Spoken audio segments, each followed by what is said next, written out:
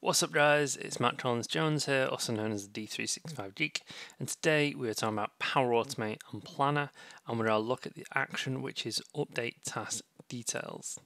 This action allows you to update a couple of the other things that you can't update using the Update a Task or Update a Task V2 action. So let's take a look at it today.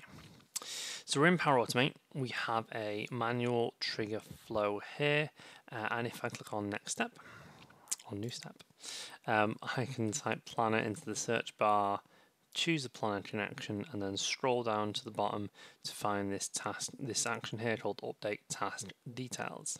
If I click on it, it's going to ask me for a few things. So the first thing it's going to ask me for is my task ID. So I can click and I can select from a drop-down list of tasks that I have access to. This isn't asking me for my planner group. It isn't asking me for my Office 365 security group. It's just asking me for my task ID, meaning that it's going to look through and find what tasks you have access to. So from here, we're going to choose Power Automate Task, this one. Now we can update the description of the task, so we could update it or give it a new description to say this is a task from a Power Automate video. And then we have these this section here which looks a bit funny. It's got a little dotted line around it, and it's got reference alias -1, reference resource link 1, and reference type of reference 1. So and it's kind of a little bit hard to see, but essentially what this is this allows you to add in links to different things. So the reason it's got a dotted line around it is because you can switch it from this input into an array, and you can just put you can just write everything in an array here and it'll do it all, or you can use this handy input here. So what this is actually saying is we can put links into things. So if I flick over to to my planner board, this is the task that we're going to update. It's this Power Automate task here, and down here we have this part for attachments. So we can input a file, so we can upload a file to Planner. We can put a link in, or we can link it to SharePoint. And if I click on link, it'll then give me some different details of like address and text to display, etc. So if I come out of this and go back to Power Automate, in here the reference for the alias is the text to display. So the text is going to come up to the user and say this is what this is. So in this instance, I'm going to choose, I'm going to say great blog. Then in this part of it, we need to specify a valid URL. So and it has to be HTTP or HTTPS.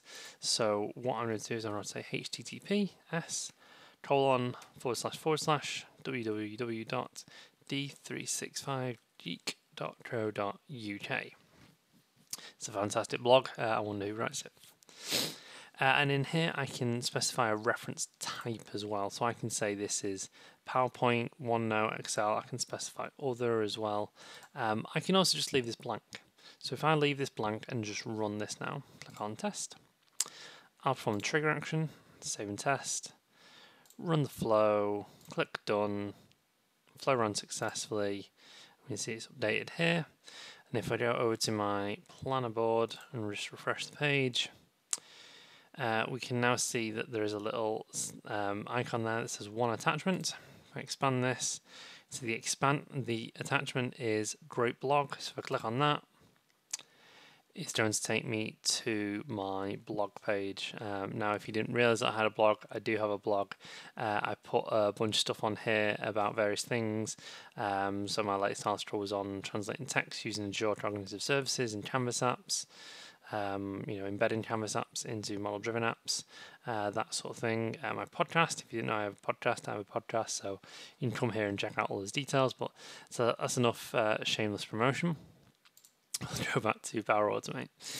So if we click on Edit, what I can do is I can add another item into this as well. So if I click on New Item, what I can do here is I can say, do you know what, I want to add an attachment. I want to put something in here that will allow multiple users to work on it. So I could say, right, I've got this spreadsheet or I've got this document, that I want to give access to users, or I want people to be able to see on this card so that they know where to go for the details.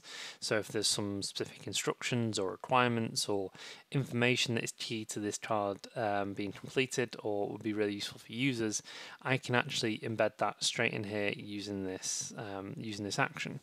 So for the alias, I'm going to put a good spreadsheet. Just who doesn't love a good spreadsheet? For the reference type, I'm going to choose Excel, and then I just need a URL. So the URL, I'm going to choose OneDrive, but you can choose OneDrive, or I think SharePoint as well would work. I'm just going to choose OneDrive for ease. So I'm in my OneDrive here. I've got a spreadsheet here that says flow contract test.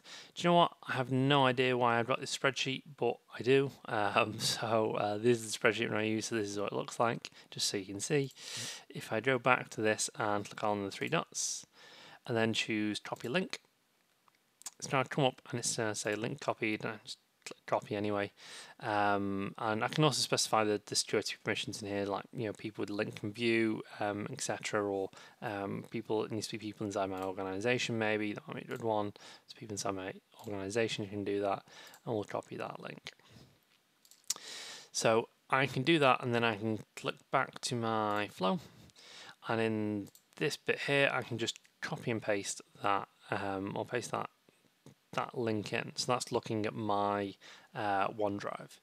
Now it has skewed the page a little bit, which I think is a bug to do with the new content editor, the new Formula Designer and direct content editor, which is a great tool, but I still think there's a little bit of work to be done here around this, as you can kind of see. But that's all I should need. So if I put that in and I click on test, again save and test. Run the flow, click done, run successfully, yay. So we go back to planner, and then actually we can see straight away it's popped up, and it's got a handy little logo here of Excel, and I can just click on a good spreadsheet, and it's going to take me to my OneDrive and open that spreadsheet. I did change the access to be only people inside my organization can access this, just for security reasons, and I think that might be why it's taking a little bit of time to open up here. But there we go, it opens up, and there we go, we have access to that same spreadsheet directly from inside of this card. So that's a really handy feature, because it allows you to add these attachments and these links in, so that you can do these sorts of things, which is really handy. Now, I think behind the scenes, if you do upload a file to this directly, it actually goes into, I think, a SharePoint folder or a OneDrive folder that is related to this anyway. So I think best practice, especially if you are using Planner and using it in terms of a team, would be to get that URL and share it from there instead of trying to upload things, which is how this action works anyway. The reference type, this is actually just going to depend on the logo. That's all it's really doing. Is that logo that we see here, all that reference type is just gives us that logo. You can see that it's not even a required field, so in the first one I didn't specify it, and it doesn't give me a logo for that.